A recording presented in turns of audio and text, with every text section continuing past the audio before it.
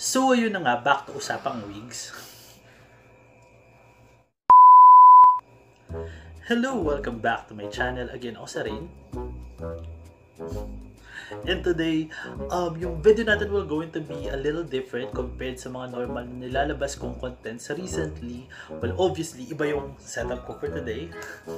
At the same time, I'm talking live, which I'm actually doing naman before. Kaso, I kind of stopped doing it dahil sa mga things like ingay sa paligid and uncomfortability ko to speak spontaneously. Pero dahil I have future plans na videos na I'm kinda require myself to talk spontaneously at magkaroon ng mas okay na setup, deserves as a practice. Pero yun na nga, balik muna tayo dun sa content na plano ko for today. So gaya na nabasa nyo sa title, yung content ko for today will be cleaning my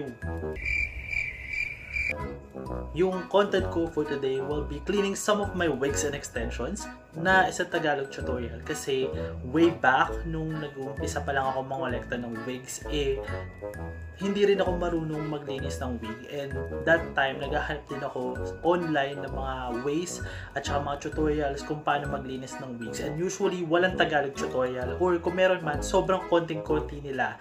Kaya I hope yung mga wig beginners out there maging helpful sa kanila.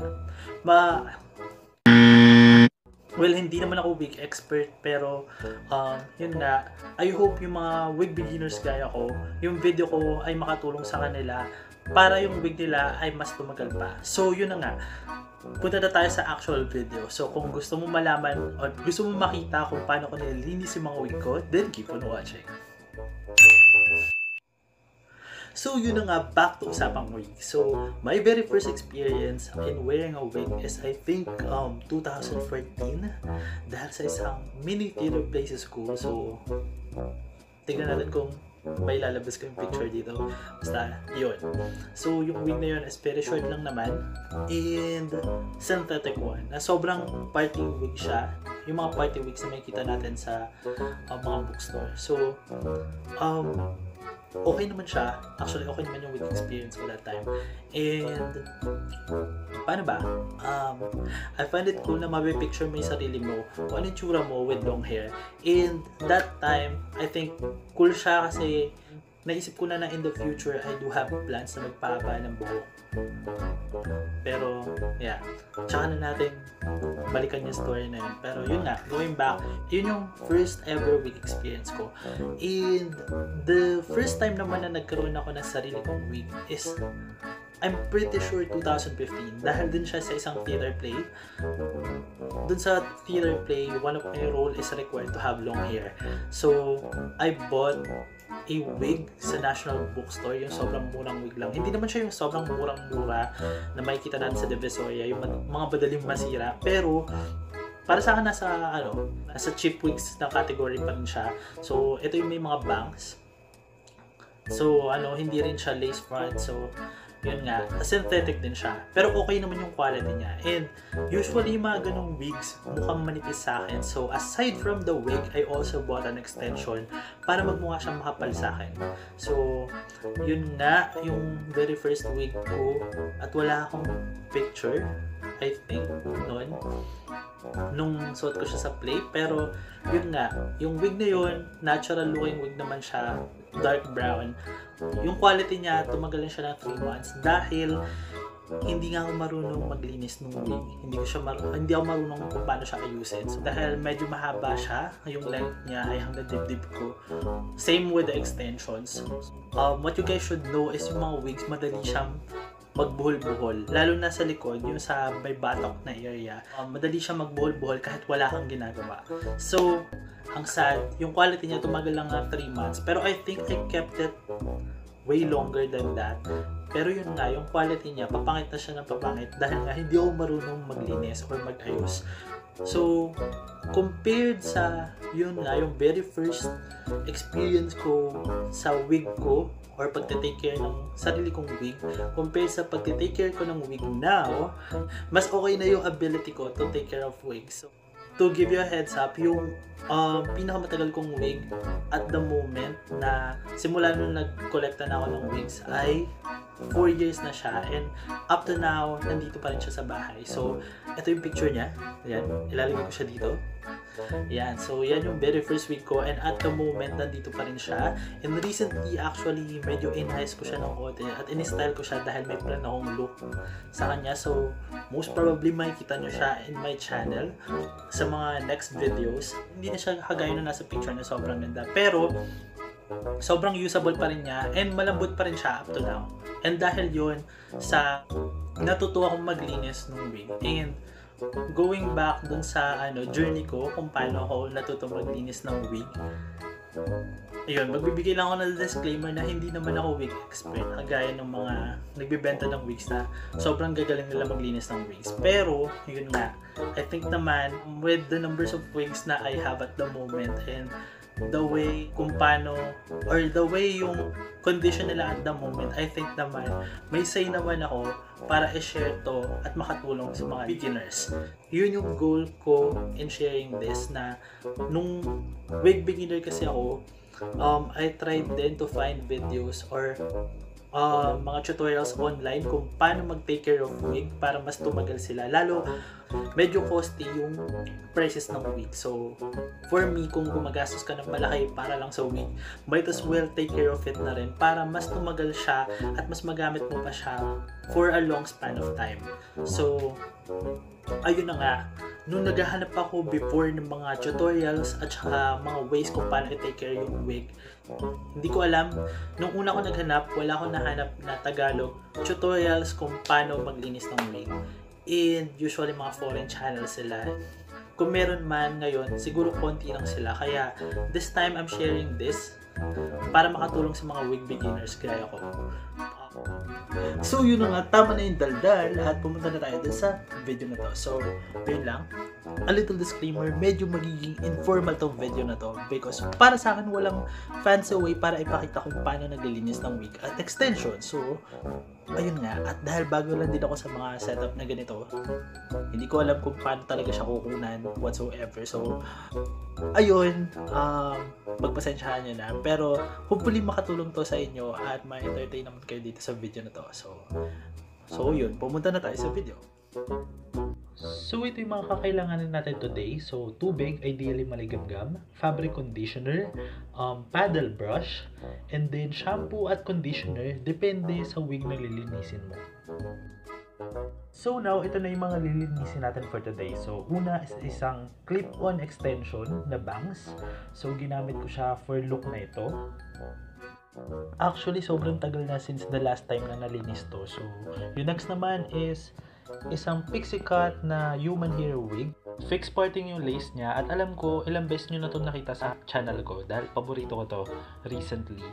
And next is ito, sobrang luma na nito. Actually, mas matagal pa to compared dun sa rose gold kanina. Sobrang mumurahin lang to na extension at in fairness, sobrang lambot pa rin niya. Kaya yun nga, i-revive natin siya kasi ang dami na niyang buhol. Next sa ating mga lilinisin ay isang lace front synthetic wig. Yung kulay niya ay black, very natural.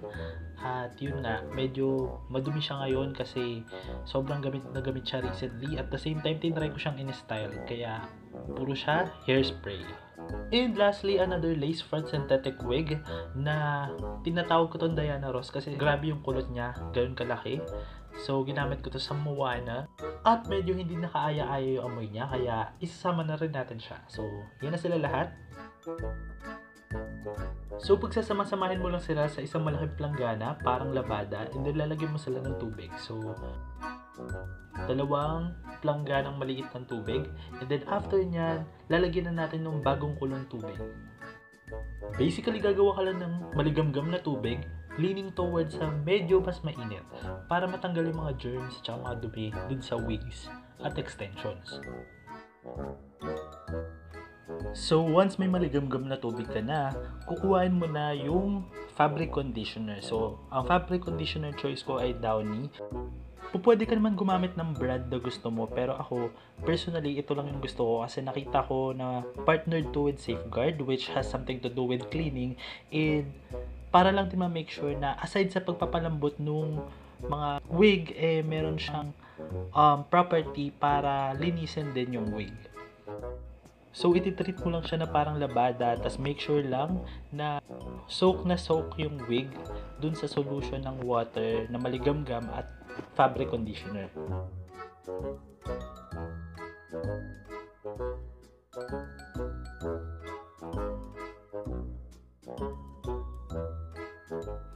So, ayun na nga, ibababad mo lang sila ng mga 1 to 2 hours dito sa solution ng Downy. So, we're back after 2 hours. So, ayan na, nakikita nyo na yung itsura niya. Babad na babad pa rin siya. So, habang nakababad siya, ngayon kukuha tayo ng paddle brush. So, ito yung mga paddle brush. Sila yung malalaki na maraming bristles. So, basically, habang basa sila, dahan-dahan natin silang papasadahan ng suklay. Others may ask kung pwede bang ibang suklay. Well, the answer is pwede naman, pero mas advisable yung paddle brush. Kasi yung mga paddle brush, sobrang maganda sila pantanggal ng mga buhol-buhol or tangled na hair. So, dahil na babad na siya sa Downy, mas malambot siya ngayon. Gamit yung paddle brush, pag sinuklay natin yung mga buhol-buhol, mas madali silang matanggal. Pero, just because yung brush is made para pantanggal ng mga tangle, ibig sabihin ay magiging harsh na tayo sa pagsusuklay sa kanya. Dapat dahan-dahan pa rin. Kung sa unang suklay, hindi mo sila matanggal, hayaan mo muna na mababad ulit sila and then tsaka mo suklayin.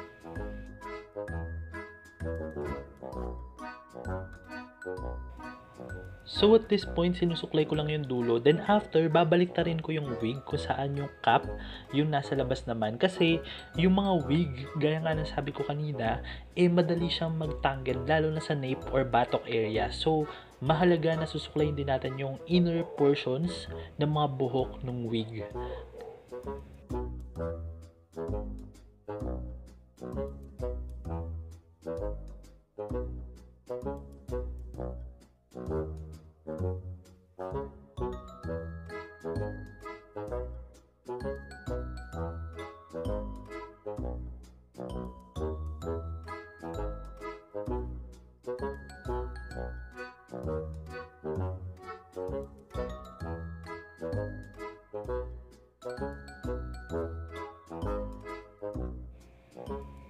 So, possible question din ng iba na ganun din ba pag human hair naman yung wig?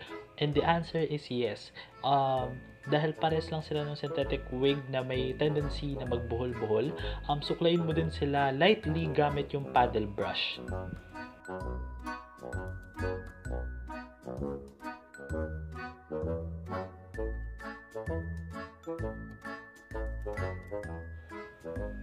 So, for kulot na wigs naman, ganun pa rin. Pero this time, dahil ayoko masira pa yung kulot nito at the moment, pipiliin ko lang yung area kung saan ko siya susuklayin. Usually, dun lang sa area na nakikita kong visible yung pagtatangle ng hair. So, ganun lang din siya. Pero, sa iba na wavy na hair, huwag kayong mag-worry na mawala yung kulot habang nililinis nyo siya. Kasi, I don't know why, pero yung mga wigs actually na kulot, bumabalik sila sa dati pag nag-dry. So, after another 2 hours, babalik tayo dun sa ating solution at lalagyan naman natin siya ngayon ng shampoo. So, this time, dadagdagan ko lang ng shampoo yung solution para naman malinis yung buhok natin or yung mga wigs natin. Lalo na yung human hair. Kasi yung human hair, siya, dahil nga para siyang normal na buhok, madali siyang kapitan ng mga alikabok tsaka smoke, lalo kung sinusuot mo yung wig mo on a daily basis. So for lace wig users gaya ko, ito namin yung chance para linisin nyo yung wig. So dahan-dahan, parang labada lang din, medyo kusutin nyo ng konti yung lace area para matanggal yung mga makeup at saka hairspray. And if ever na ikaw naman yung gumagamit ng mga glue or wig glue at wig tape, you can use an old toothbrush para brushin yung lace dahan-dahan. Pero dahil ako, hindi naman ako gumagamit ng glue, okay na ako sa kusot-kusot lang. So yun nga, kusot-kusot lang, parang labada para matanggal yung mga dumi. Pero make sure na dahan-dahan lang dahil delicate pa rin yung mga lace at madali silang masira. So after nyan, ibabad nyo lang ulit sila ng mga 1 to 2 hours. Tapos if you feel the need para suklayin sila ulit, suklayin nyo sila. So after ng ilang oras na babad at back and forth na pagsusuklay ng wig, time na para tanggalin sila dun sa solution. So parang labada lang, pipigain natin sila para matanggal yung excess na solution. At yun nga, ready na para banlawan yung mga wig.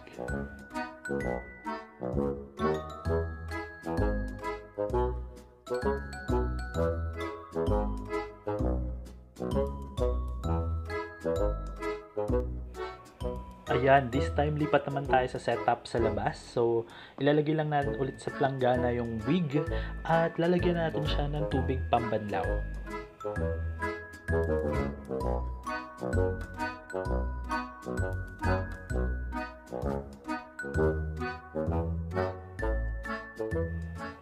After lagyan ng tubig yung planggana, kukuhain ulit natin yung paddle brush at habang binabanlawan natin siya, susuklayin ulit natin ng paddle brush yung wig para ma-make sure natin na wala talagang tangled na parts.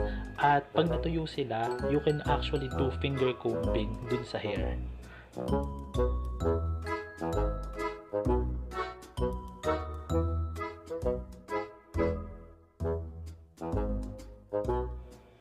So yun, iset aside muna natin yung ibang wig at dahil itong pixie cut yung nag-iisa kong human hair wig, lalagyan ko siya ng medyo generous amount ng conditioner dahil nga human hair siya, parang normal na buhok nangangailangan siya ng moisture para manatiling soft at shiny.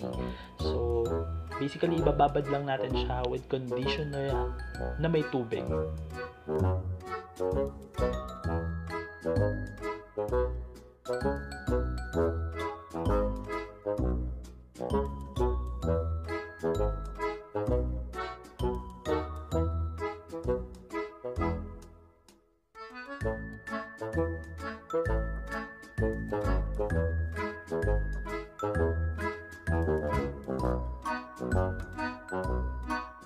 So habang nakababad yung human hair wig, babalik tayo dun sa mga synthetic ones.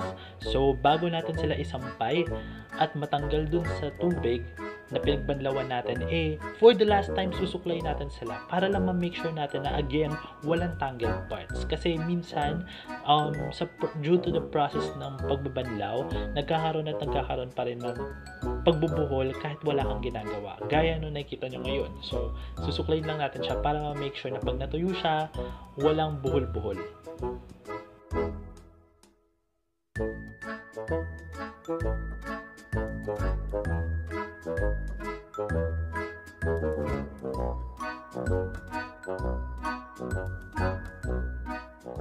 Then, pag natapos mo na yung mga labas na area, gaya ng ginawa natin habang nakababad yung wig, babalik na rin natin siya na kung saan nakalabas yung cap ng wig at susuklayin natin yung inner portions ng hair, lalo na yun yung mga parts na sobrang madaling magtangle. And then, pag okay ka na sa sinuklay mo, sisipitin lang natin siya dun sa kind ng hanger na maraming sipit. So, ayan na sila. Itsura nila pag nakasampay na sila.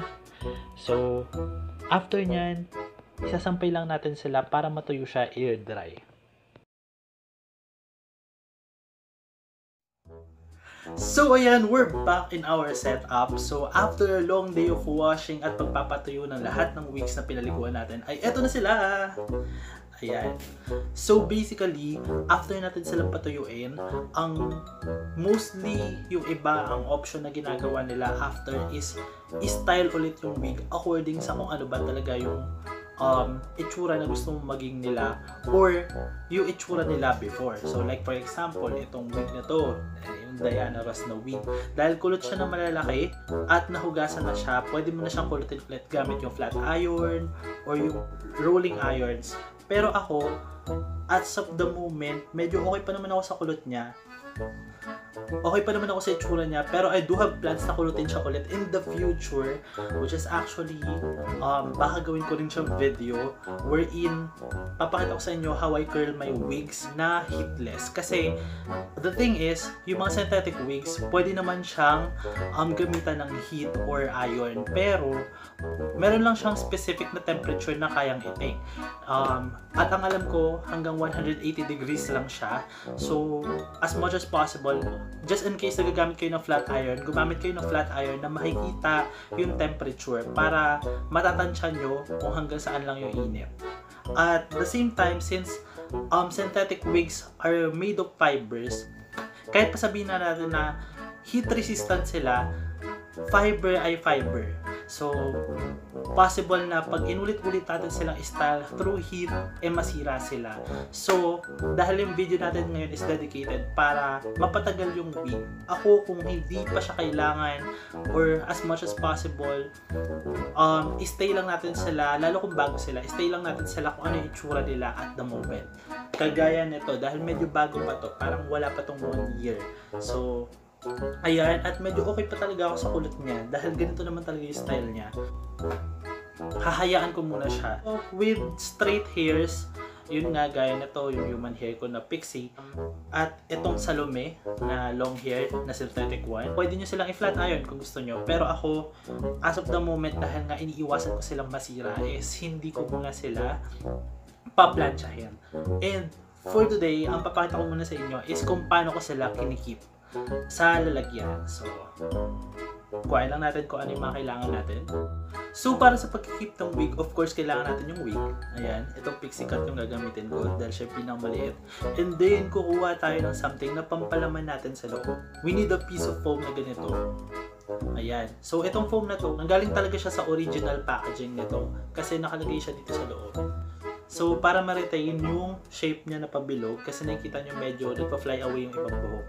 At the same time, you can use actually mga lumang newspaper kung hindi naman basa yung wig at the moment. Dahil tuyo naman siya, feeling ko okay. And then, kakailangan natin ng net na ganito. Yung net na to, feeling ko naman lahat ng wig na binibenta actually comes with this type of...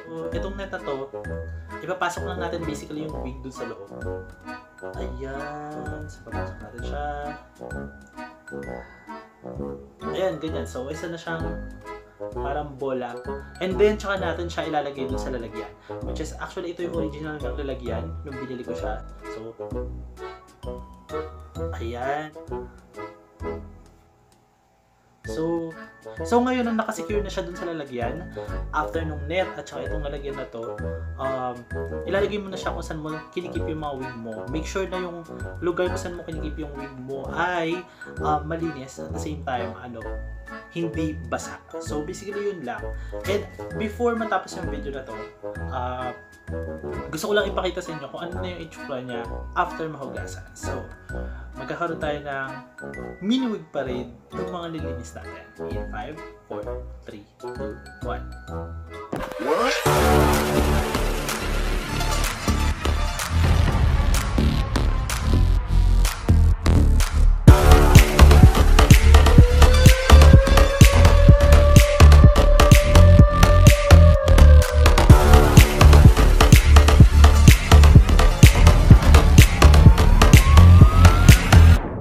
It was not now when we see it. I just touched down and I'm not the same.